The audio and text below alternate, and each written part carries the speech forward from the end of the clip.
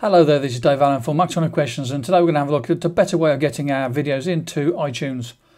Now, the manual way of doing it is to drag it into iTunes, hunt for the video, find out where it's gone to, and you'll probably find it's gone into home videos. And then when you've done that, you've got to go into options. You've got to change this from media kind. If it's a TV show, put it onto that one there. If it's a movie, get it out of home videos and into movies. And then you have to go into this section here, put in the show title, season number and the episode number, and click on OK to get it to where it should be. And that is a bit of a faff, isn't it? So we're going to look at a better way of doing that. And I found a nice little application called i6 or IVI, and it's very easy to use. All we've got to do is drag this file and drop it into here.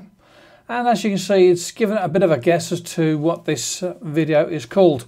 This TV show. You can change it on here from TV show to movie or home video or whatever else, and that's the thing that's going to say where it's going to go to in iTunes. Now we know that this is a TV show, so let's put that there.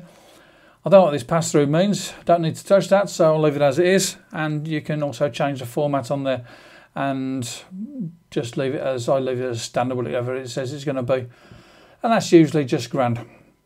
Now, it's made a guess of what it's called, and it's actually got it wrong, so I'm going to double click on that. And as you can see from here, it thinks it's called the bridge, which it is, but it's not that bridge, it is this bridge. So I'm going to click on that one there, and I've got a whole lot of description on there. I've got the names of actors, and sometimes it gives you the directors and the producers as well. I don't know where it gets this information off the internet, but it finds it and it does a good job of it. So we've got the right information in there now, so we can close that now. Now all we need to do is to click on this button here, convert. So I'm going to, it thinks about it for a little bit of a minute or two, and then it does the conversion very, very quickly. And then it'll put it into iTunes. That's what it says, it's currently exporting the file.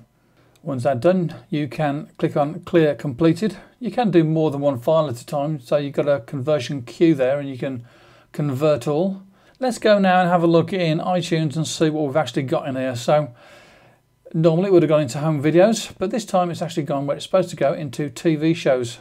This is the one I've just put in there. This is episode 2. So the details went in there, the name of the series, the episode number, and some details for the episode. If there's a title for the episode, that'll go in there too. And it wasn't that easy. A whole lot easier than doing it manually. So this is Dave Allen for Back to the Questions, and I'll talk to you again soon. Bye-bye now. If you found this tutorial useful, please click on the like button, and don't forget to subscribe to make sure that you get more of these tutorials. I can also be found over on Google+. Have a look for me under the name of David Allen Wizard Gold.